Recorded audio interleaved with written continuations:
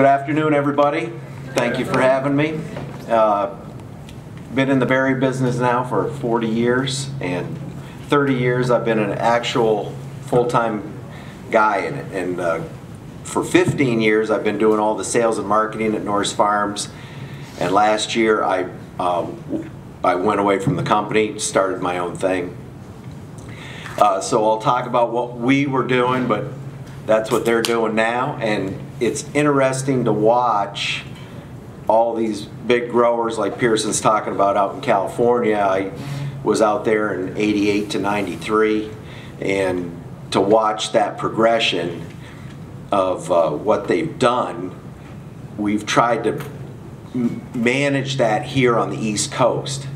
And what's most interesting is since early 2000, California has adopted this plastic high tunnel system where they have the best growing conditions in the entire United States, barely 4 or 5 inches of rain in the entire year. So you think about that, they have the least rain, but they're doing the most tunnels. And why is that? Because it's the most profitable. So we've tried to take our thinking away from, oh, this thing is a big expense, to it's a big investment into being more profitable. And what these guys were just talking about is that we have to do more with less. We have to be more productive with what we have. And these systems lend that very well to what we're trying to do. So at Nourse Farms, I had the Haygrove guy come out in 2003, and I was all gung-ho to get that first high tunnel in. And it wasn't until 2014 we were actually in business 10 years later with our first high tunnel. So it took a long time to get somebody to write a check to get that first tunnel structure in. And then that was a big mistake and was going to be a downfall of the farm until 2017. 2 years later, they realized how profitable it was that they decided to do another 2 acres. So being an early adopter sometimes is difficult, but paying attention to what these guys are doing, you realize that this is really the future. So I'm trying to help you understand that this is going to be more fun in the end than what you might be doing now.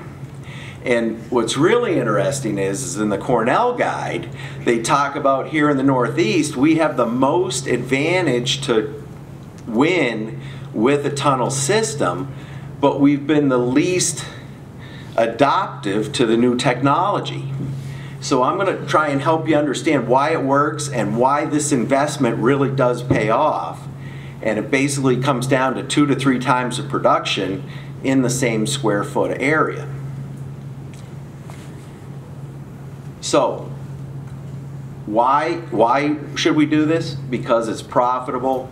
We get a longer season. We have organic friendly things that we can do. And we do see lower spotted wing Drosophila pressure.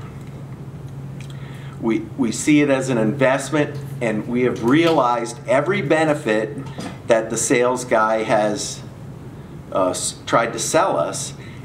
And when you take the new using the new insect netting as exclusion, that adds another layer to it. So all you organic guys can grow fall raspberries under this netting and have 0 spray and realize that the 2 to 3 time production increase as well. So there's all these benefits that we're seeing.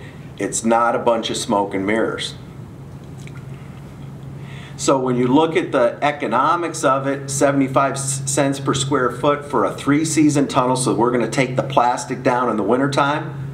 We're going to put up the plastic early in the spring after the last threat of snow, which is probably around this time down in this area. Massachusetts, probably going to be the 3rd week of April. And then we're going to remove the plastic before it snows in November, so sometime after Halloween we're going to pull it down. And what we realized is, from even though we had this extended season and we had all these beautiful berries from mid-October to Halloween, the sales were very difficult because our farmers market guys were slowing down. The people weren't coming out. It just, so you think you're going to go to maybe even Thanksgiving with this, you might do it on half of what you think. So don't be thinking that you're going to go to Christmas with your full acreage is kind of the message there. Versus a 4-season tunnel, that's what the USDA is selling you. I think for a lot of small farmers, this is a great way to get started. They pay for half your tunnel, and it really lends itself well, again, to the insect netting because it's a stronger structure that can hold that up. And there's people using plastic on the top and then the insect netting on the sides and the end walls. There's different ways you can manage that. But the insect netting is a big part of what makes it really work. And Dale Riggs up in New York, she's the president of the New York State Berry Growers, and she's done a lot of work with this. And there's plenty to see online about what she's doing. And she was ready to get out of the raspberry business, and now with blueberries and raspberries netted, she's got no insecticides, she's got higher sales, and she's very profitable at what she's doing. With the 4-season tunnel, I see some issues with plant dormancy, so you want to make sure that you vent these things and keep them open in the wintertime so you don't get growth. I'm out with Dr. Raffi at the field the other day, and you can see the raspberries starting to grow, and if it gets below 25 with that growth, you're going to kill it, and it's going to be tough to come back. You're going to lose a couple of weeks. So we want to make sure we keep them dormant in the winter. And then if it gets really super cold, below 0, maybe we would close them, or during a snow event we might close it to keep some of the snow from blowing in. But basically keeping that 4-season tunnel open during the year. We want to look down here that it's so warm that you have to have the luminance plastic, the diffuse light plastic, to keep it cooler. You're going to need some shade, and clear plastic, it's a little bit cheaper, but it's not going to work for the berries.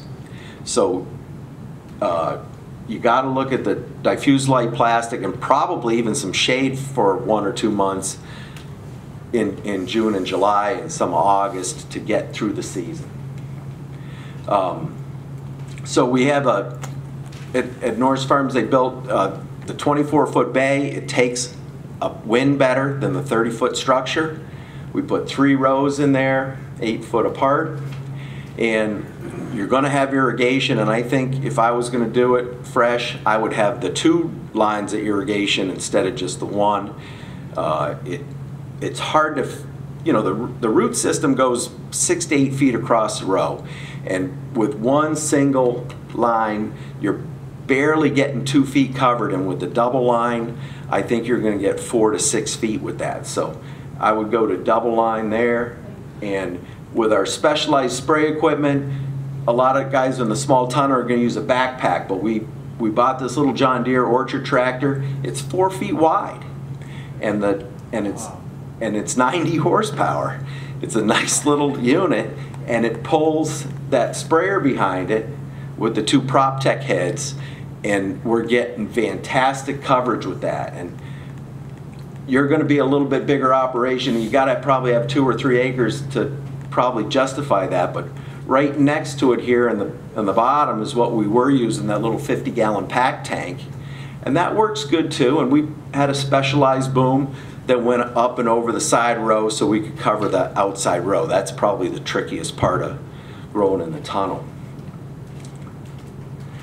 And then we'll go through the varieties, the production system, and hopefully have enough time for the soilless. And we do have some slides here that are going to repeat of what some other people talked about, so I'll kind of run over that quickly. But if there's something that's really bugging you, please put your hand up, because I want to make sure that you understand these systems. Every variety has its personality, and guys at the same table will argue all day long that their variety is better than yours, and I'm here to help you understand that if you make a few minor changes, that maybe that other guy's variety is as good or better than what you have. And what we've recognized is doing a few small changes in pruning and cultural practices with cover crops and setting up the soil a little better, we've gotten more bigger berries. And when you all talk about labor, it's all about getting it done in the most economical way and make the most money. This is what it lends itself to, is more bigger berries are faster to pick than little ones. These older varieties will respond to this pruning, and we're also seeing improved winter hardiness. And of all the mistakes that we've made over the years, this is one that really paid off. The guys started pruning the raspberries. They cut the blackberries and the black raspberries and the red raspberries back in October. And there's like, Extension told us never to do that. We're going to be in big trouble. Well, we had a -18 to -20 degree winter event, and all of our blackberries and black raspberries survived the winter. We've realized for over 10 years that pruning the laterals back in late November, early December will gain you 30 to 50% winter hardiness. And I would never go back to the old ways. And getting these raspberries topped is a big deal. So, new premise, pruning is not an expense. We're going to have primocanes and floricanes have to be trellised because we can pick through the berries faster. The goal is to maximize production by variety. We're going to have better air drainage, so we're going to have less anthracnose on the canes. We're going to have minimum disease pressure with botrytis, and even better, we're going to have better SWD control because we have less habitat for them to hang out in. And then the newest thing that I've kind of developed here is what I call a commercial everbearer. This is where we're going to pick 2 times a year a marketable fruit off the same row. So we're going to pick 50% more berries than if we mowed them off. So so what I'm saying is, when people go and mow off their fall primocane raspberries, instead of trying to get the second crop off the following spring, they're throwing away 30 to 50% of a potential crop off that same row. So we're going to get 2 marketable crops per year off the primocane that we normally call an everbearer, and the floricane that makes it through that. We're going to top the primocane, get it through the winter, and I'm going to show you the varieties that are going to do that. Most of them are going to do that down here. The permanent trellis makes it easier to have everything cookie cutter, and it just helps, how should I say, with the pruning guys, because with the trellis clips, you unclip the one cane and they put the next cane right in its spot. So they don't have to think about, oh gee, how many, they just match them right up. So that's faster to do. We're going to get the old canes out as soon as you're done picking, and this is big for SWD control as well as disease control, because we're going to reduce the amount of anthracnose because we don't have that big thicket all fall. And then when we attach to the trellis, it just lines everything up, and we can support this huge crop load that we have, because bigger berries are going to bend over those canes faster. And then the last thing is we top the canes in November. We'll go through that. The new part of this that makes it so efficient and lends itself as this all the way through is that when we thin the canes in late April down here, early May, as they get to be 8 to 12 inches tall, we're going to cut out about half of what's coming up, so we have 6 or 8 canes per foot a row. So the guys are going to match up a cane right next to the existing one and maybe have 1 or 2 extra per foot a row. When it's this height, it's faster to do. And we did the work in May or early April when it isn't quite as busy as it is in July, right? And then The trickle-down effect of that is that because there's less canes, there's less competition, so the 6 to 8 canes that you leave grow bigger, faster, and earlier producing with bigger berries. So there's this, again, a follow-through with this, that you get bigger berries because you thinned them out and spent the time early. And then the last thing is, nothing like selling bigger berries, because that's what everybody wants in the market. And then again, we're going to remove the canes as soon as we're done picking. We're going to put those new primocanes that we thinned in the spring in the spot where they were, detach the clip, old cane comes out, new cane comes in. Guys are trying to snake the cane under the wire and get it on the inside. I says, whoa, it's harder to pull that out. So we just use that nice little clip, and I'll show you that next. We clip it to the wire on the outside so it comes out easier. That's what the clip's for. You don't need it on the inside anymore because we're clipping them. And then you'll see with the SWD is way lower. So you can go online to nursefarms.com in the commercial growers section. There's a reference library with all the pruning information that I wrote down for you. But you know, you remember this, and maybe some of you guys are still doing this, is that you go out right before you start picking and you start to thin a little bit. Well, think about all the SWD that can be in there, in that big thicket. And then again, the disease pressure versus this. How can the SWD hang out in the bottom if there's no canopy for them? And so the control that we get is just marvelous. And you can see those are topped, so they're all set to go. And then you see in the bottom, when the primocanes start coming up in the spring, those are the ones that we're going to thin out and match them up to the canes that are there. This is a trellis growing system, V-trellis. There's all sorts of ways to do this. And in the high tunnel, you can see you got 3 or 4 rows. This might be a little close. This is an older picture, but I want to have at least 8 feet between the rows. And then when we attach them with that clip, you can see it really holds it nice in place, and they don't get blown around in the wind, and we can carry a heck of a load on that wire. And then this of topping the canes in November, that's where basically you had the primocane, you picked the top foot, so we want to get these things up to about 6.5 feet tall, and we're going to cut them off right here about head height, or chest height, excuse me, so that you just left 4 to 6 inches above the trellis wire. Even though that there might have been fruiting spurs above that you're not going to get, you're still going to get another 20 inches below that to about 30 inches that you're going to fruit the following year. So with these new varieties, if you don't thin them, you don't get the same production as if you don't. And that's what we're going to talk about next. But we have to thin them to get these big berries. So once we've done all that work, all we have to do is walk down the row with a weed whacker with a sickle bar on it and top that thing, and that gets us our spring crop. We've done all the work to get the spring crop. It's all lined up.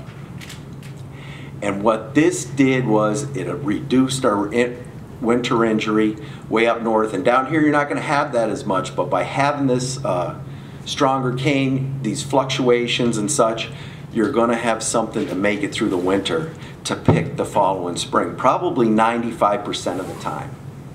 And when, again, blackberries and black raspberries, you need to take those laterals back. So I'm seeing 3 or 4 buds get through the winter with less plant and less winter damage. And that's what these would look like in the fall right before you start picking. This happens to be a row of Encore that we wouldn't pick, but and then they come through and hedge them off. And the guy just walking down the road clips them off. It's not a big job. Here are the varieties for the double crop potential in the field or in the tunnel. The Prelude has been fantastic for us. You get such an early spring crop, and then you get this later fall crop that helps supplement. As it gets cooler, you got more to pick, so you keep your production levels pretty even through the fall. The Nova, the same thing, midsummer and a late fall production. If you're having trouble growing raspberries, Nova is a firmer berry for you. It's going to be more like not the Hall. It's going to take the heat a little better. It's going to be easier to get to market. And if you're inexperienced, Prelude and Nova are a good one to get started. And the next one, Polka, is probably the easiest one to grow in the fall because it's firm. And that's the one I would always ship to Whole Foods. We can get 4 to 5 days shelf life, no problem with this. And what's interesting is I saw Polka up in Quebec 2 years ago, and in these grow bags, it was bigger than what we had in the field. He says, what are we doing wrong? We think we know what we're doing. We've been doing this for 40 years. What's wrong with us? Well, they're managing them really well. And if you think you're doing okay, when you have thumb-sized Polka, then you know you're doing it perfect. Joan Jay, we're going to argue about how dark they are, but you can pick them every day, and it isn't that much more expensive. I thought it was going to be 15% more, maybe 20% more labor. It's 5% more because you pick more berries into the tray over the entire week. We would have the cull buckets out there because of the fall SWD thing. Our cull buckets went in half when we pick every day. So you're not throwing that away or selling that for $3 a pound. We're selling that for $5 to $6 a pound. So, and if you're organic and you don't want to spray a thing, there's a lady up here in Vineland that will pick all of her berries with no spray, and she picks every day, pink, pulls it off, and puts it in a basket, and she's getting $42 a crate. So Himbo Top lends itself even better to that. It pulls off almost white. I wouldn't recommend that, but with the super winter hardiness it has and the Phytophthora root rot resistance, if you're still planting in the ground, that one will grow where no other will. And it's a decent tasting berry, and you have to treat it different because you have to probably feed that one 30 to 50% less than your other raspberries. People talk about Himbo Top being too soft. They're overfeeding it. And they're what a proper raspberry cane should look like. There should be 3 or 4 branches on the top of that thing with 3 or 4 baskets. And this is why we prune these things and thin them, because if we don't, we get one little spindly thing like we used to get with Heritage with a few berries up on the top. This thing is 3 times more productive than Heritage, and a beautiful crop of berries. And Joan Jay does the same thing. I call it a Christmas tree Joan Jay because of the branching on it. No, that's Himbo Top, or I think that's Himbo Top. And the new ones, the Amira, Quelly, Kwanzaa, put this one to shame. So it's about getting this thin proper. If you're not thinning, you're not going to get this result. And then the newest varieties, Amara, Quelly, and Kwanzaa. I'm from the North Country, and these things come in really too late for most of the northern growers, but for you guys, I think these have the most potential. So you're getting a variety in coming in at the same time as Josephine. The Amira is obviously the easiest to grow. We've had everybody from Michigan down here to have positive results with Amira.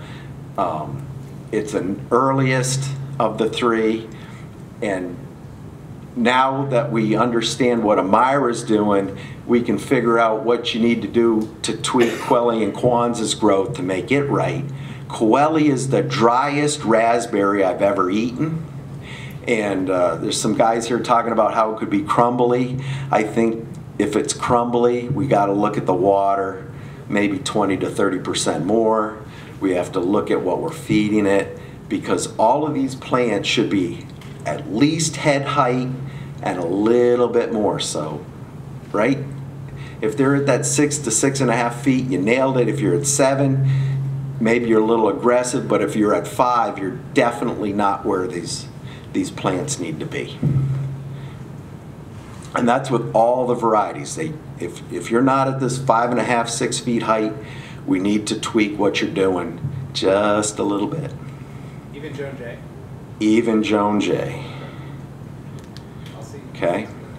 So what's really interesting is the Tunnelberries, Michigan, they did all this work this last year, and you go online and see. And the first thing I want to point out is this is the summer production on all the varieties, and they're, whatever that unit is. So if you're mowing it off, you just threw all that production away. And I say that production is worth 2 to 3 times of what the labor it is to get that, okay?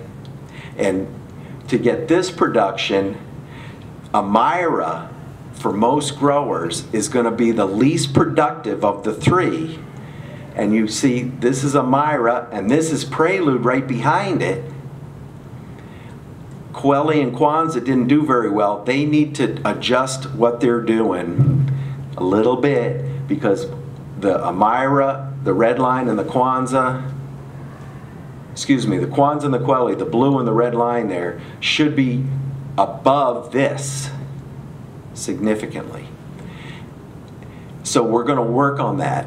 But the point is that they still got a massive production increase versus the other varieties, like here's Josephine way down here and some of the others. So they're really exciting new varieties. And then there's the new Cornell guide. They have the new update for 2017. And I'll just say that black and gold raspberries work really well in the tunnel too. I think blackberries are too complicated for tunnels. Everything's picked in half pints, and we got a 2-quart butter bucket. And this is what it looks like on the week of the 4th of July to the 3rd week of July. And you can see this lady here, she's got her bucket with her name on it. And there's a bucket boy that takes that bucket back to the trailer, and they pack them out in the trailer. Now this is a strawberry field, but you can see here the picture of the trailer, so we have the shading that Penny was talking about that we should have. There's badges there, so they're knocking they're punching the button, so that's all electronically fed, and by going to that electronic system, we saved about 4 days worth of work. So we're taking an hour a day instead of 4. There's crew guys out there, so you see the 2 guys, there's 2 or 3 guys on the trailer that are taking the berries in. We got boxes here, empties, we got all their water. We got a crew guy right here that's making sure that they're picking right. So we have at least 4 or 5 support guys. Is that right? Here we go. With strawberries, raspberries, blueberries, whatever,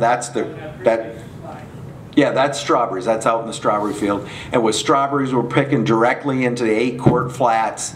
We're not transferring any quarts anymore. The buy-in from the crew is we're going to give you 100% effort. So with strawberries, you might find 1 or 2 bad ones in a basket, maybe. And with raspberries in that bucket, that's going to fill up a half-pint flat. The maximum is 20 bad berries on a real rough day. On a good day, they're going to have 5 or 10 bad berries. And when those guys go and grade them a second time into the half pints, we have 0 to 1 or 2 off berries in a basket. So by elevating that, we've created this, how should I say, they're so perfect that we're competing against Driscoll and Whole Foods, and we're at $36 direct to Whole Foods, and Driscoll organic is $29. So, and it's working, and we're moving about 150 flats a week to Whole Foods. So it can work if you get the buy-in from the crew and everybody down the line, including your buyers. So it's not about, I can go get them from California cheaper. Well, when the guy tells me that, I says, well, go get them. And your customer isn't going to be as happy because they taste like the back of the truck instead of the right off the vine.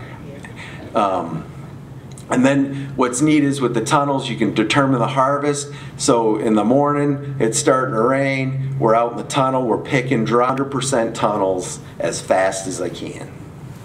And it's fun to manage this thing that way. And I'll just kind of skip through that. And then as far as your fungicide and insecticide, all I'm going to say is be proactive and get at least 1 or 2 applications on every month. Even you organic guys, because there's things that you can use that you need to be using proactively, especially organic. They talk in the tunnel berries. They talk about residue buildup because of the certain plastics and the shading, that you don't get the same. You can get residue buildup higher because it's protected from the sun. If you're making applications every 5 to 6 days, you're going to have some residue issues after about 5 weeks. So be careful. Be cognizant of that. Your pesticides under the tunnel last longer because it's not getting wet, and the difference is significant. So be aware that in the tunnel that you're going to spray on a 7-day schedule at the most. The other thing I'll say is we've been controlling the dust on the roads more than we've ever done, and with the dust down, we have the least amount of speck ever, and we have the least amount of orange rust or late rust ever. So that's a real important thing to keep in mind. And then there's some residue stuff that you can see on the tunnel berries thing. The SWD, if you're picking every other day, we clean up on Saturday and we have Sunday off no matter what.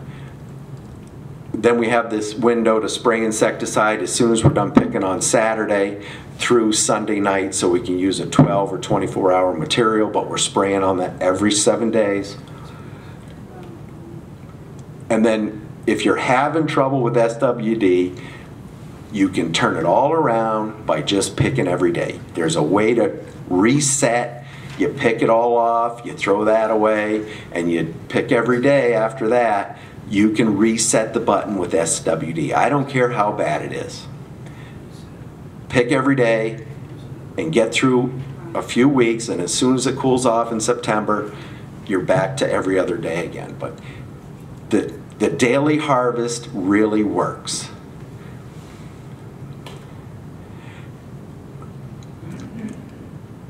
And then I want to talk a little bit about this potted stuff. I was working with Dr. Raffi, and having the 1 to 2 primocanes per pot is something that we're trying to develop.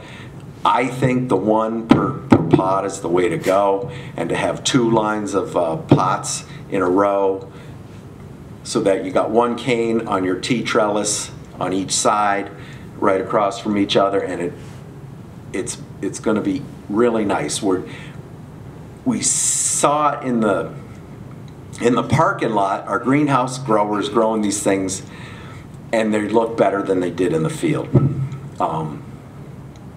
And we're good on a heavy Virginia clay soil where you're struggling to grow raspberries.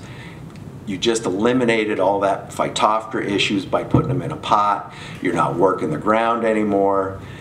And as long as you have good drainage, it's even better. And when you add the tunnel, you're just going to add more production numbers. This is a picture of what Penn State's doing, but you see all the plants in there are in bags. Those are the new potted bags. And then at Nourse Farms, you got 2 acres of tunnels up there on the top. You got your open field production here, and then you got the parking lot berries in pots. Okay? And you say, wow, these were bigger and nicer the entire season, where we had struggled in 2016 with the drought and 1 single drip line. The berries kept getting smaller and the production kept getting less, and the ones here in the parking lot were good. So it's not harder to grow in pots, it's probably easier. And when you take out the cover crop factor and the work in the ground thing, it really makes a lot of sense. Probably the trickiest thing is figuring out the trellis, and a lot of guys might go to pot and pot where you got half the pot buried in the ground. Heavier ground, I want it up a little bit because we're going to have a puddle issue with those pot and pot things. That would be my most concern. Maybe put lay some tile out under the row to get the drainage. But we've seen this with blueberries and other things with pot and pot. You have a puddle, and if the raspberries is in that puddle, they're not going to do very well. But you know, there it is on the side, early spring. You got these things, they're up about 2.5, 3 feet. You have a drip line going down the middle with a spaghetti and a pot sticker right in each pot. You got no weeding the entire year. How old are they? Those are planted in the greenhouse sometime in late March, early April, and that's like first week of May. So that's the other thing. There's other options that you can do to bring these things on earlier or have them be later. So they're going to sit right there and you're going to harvest berries, right? We're going to harvest berries right there. How about that? So on the worst piece of ground you got on the farm, we can grow raspberries like they were the best piece of ground on the whole farm. What do you mean by pot and pot out? So pot and pot means they dig a hole in the ground, put a pot inside of it, and they just put the other pot and sleeve it. So you can pull it out in the wintertime, because I'm going to get to that part, is you have to lay these over in the You winter. don't like that idea too much. There's this one small disadvantage with the hole being a bucket. Okay, and it rains a lot. What's going to happen in that hole on heavy clay ground? Is it going to be a bucket of water for a week or too many days? Because 24 hours the plant's dead. But we still have the soil underneath. So what I'm saying is maybe you had a tile drainage in the row that took that away, but maybe you didn't have it quite so deep, or like here, we're going to work harder at the trellis system and have a real strong trellis to support it. What if that house was in a big thing of mulch? Would that work? Well, there's, again, I don't know the perfect answer, but I'm trying to tell you the worst things that can happen if you do something else. Yes, sir. That system there, you got, is that a tile underneath those pots there for all the water to filter in? So, no, underneath what they did, oops, sorry. So what they did underneath was he took a 200 count cell tray and laid it out so that it's above the ground. We got a root pruning effect so that the roots aren't growing into the parking lot, right? And this is for another reason they're doing this, is to have the roots, they take the roots out of that pot, lay them out on a greenhouse, and the suckers pop up and they cut the shoots and make more plants. That's a production thing. So we're trying to keep them up off the ground for a nematode nursery thing. But the point is that you can do this anywhere really inexpensively and have a really nice plant in a berries. What size are those pots? Those are 3 gallon. And most everything you'll see is, they call it 10 liter or 3 gallon size pot. So we can double crop with these still. We doing good on time, Rafi? Okay, we're going to work through this a little fast, but we can still do a double crop. And we can be even earlier because we can pull these things out. Those pots are warmer faster in the spring, so you're getting at least a week or 10 days earlier than in the ground. And then we can use all these other varieties that you didn't even think you could. So up in Quebec, they're using tulamine, which barely makes it through the winter down here sometimes. And tulamine is a heck of a summer producer. And then you can take those things in the fall and put them in a cold storage and leave them in the cold storage until late May. And that production window that you don't have many raspberries between late July and early August, all of a sudden you got raspberries like nobody else. So we can do a lot of different things in the pots that we can't do in the field. And we don't need to rotate crops. We don't, if we have a soil issue and there's some phytophthora issues in the bag or in the pot, we just throw the pot away and put a fresh one in with a fresh plant. We're going to get 4 or 5 years out of them, maybe 6. And the neatest thing, see that? Instant organic certification. You don't have to wait anymore because all your media, everything is instant. organic. And maybe in some cases, because the plant wasn't certified, you had to wait to the next season that it was certified organic, but you could tell your customer that I grew this organic except for the plant wasn't certified. And they're not going to worry about that because it's already 90 days in the ground in your organic soil, right? So this is the complicated thing. Don't make it more complicated by trying to make your own. I think it's option 1 or option 2. Make your own is not an option. But the Pro Mix is really easy. It holds good water. You can buy Pro Mix that has a little compost in it. You can buy Pro Mix that has a little more bark in it to have a little bit more water holding capacity. And we're only watering a couple times a day. The Core is the newest thing, and it's less disease. So if you're trying to grow a variety that had more Phytophthora issues, I'd go there. But we have high salt issues, and I don't know how you solve that, but I think lime sulfur can help you do that. In California, they use lime sulfur to pull the salts down through the profile. Lime sulfur, before you plant in the pots, would help bring some of that salt out. Making your own, the mix is never consistent. It's hard to get it right. You got to make sure that it's fully composted, fully finished compost, and it's just, in my opinion, don't go there until you're doing lots and you know exactly what you're doing, and it's 100%. The water management, there's people doing 10 and 15 irrigations a day. In some rare cases, you might be doing 5 to 10, but I don't think you have to. I don't think you have to make it more complicated than that. But the most important thing is watch your water pH, because when you're fertigating with that, you can really, the nutrients aren't taken up the same when the pH is high. And we're going to wrap it up here, lower all inputs, and there's something that looks pretty nice in the greenhouse early. And then again, 1 or 2 primocanes.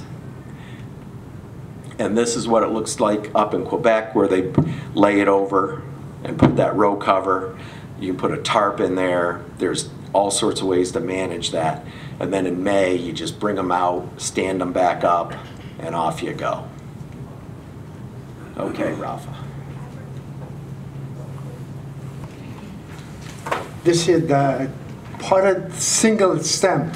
We've got some of this planting material from Nourse, Imara, Kuali, and Kwanzaa in 2016, and we had them in 1-gallon pots. In 2017, we kind of transplanted them in 3-gallon pots, and in April, and we started picking raspberry in July. This is some of the information that we used during the course of the production season, and we started picking in July. So I have that picture taken actually yesterday, because I didn't take a picture when it started at single stem. By all means, that means 1 stem. We prune everything else out in those 3-gallon pots, and those 2 other pictures are as they grow and start producing. The quality of the fruit is just really, particularly our experience with Imara was really, really nice. This is a graph that we started looking at. This is the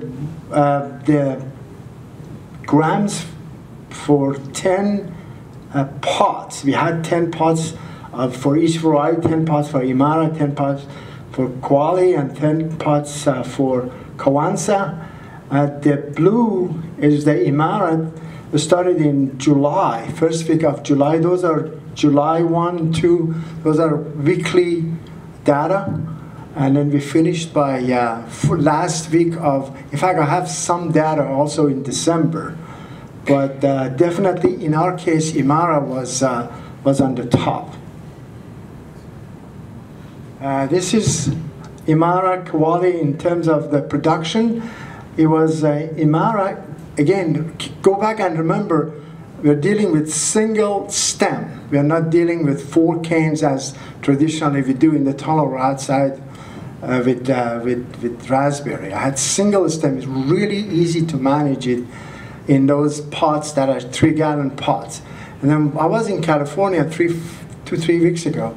The entire berry production is going under potted raspberry, potted blueberry. We saw miles of, I was telling Joey and Jeff yesterday, there are miles of high tunnel production of blueberry all in pots.